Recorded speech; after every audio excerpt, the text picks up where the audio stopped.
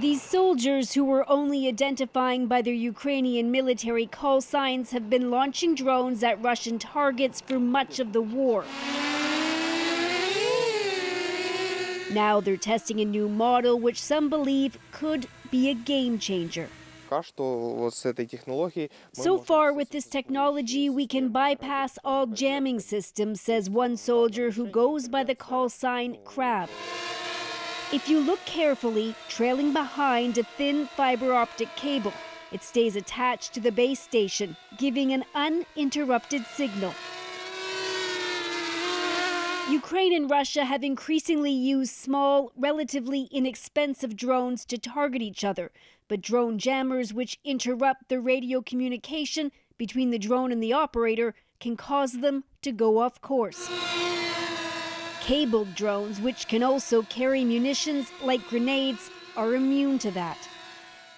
Inside this production facility, Vlad, who we're only identifying by his first name for security reasons, shows how he's designing the drones to get them to fly further.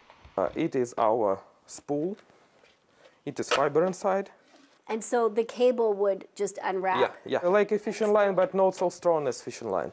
If we use fiber on the drone, we have not any signals which can be scanned by Russians. And the only surefire way to bring them down is to shoot them out of the sky. Keep you guys posted on Troy Smothers is a former U.S. Marine who's been working to help test the drones. But it's going to take a little probing. Well, the drones being used by both Russia and Ukraine have a range of about 20 kilometers. Others that can fly further are currently being tested. But as the technology develops, it will have wider implications. Last year, when U.S. officials were concerned that rogue drones could target the Super Bowl, they had jamming equipment on standby. That won't work with cable drones, and shooting them out of the sky is often not an option in crowded public places. You're not putting this genie back in the bottle. They're already looking for effective countermeasures to go against fiber. And it is, warfare always evolves.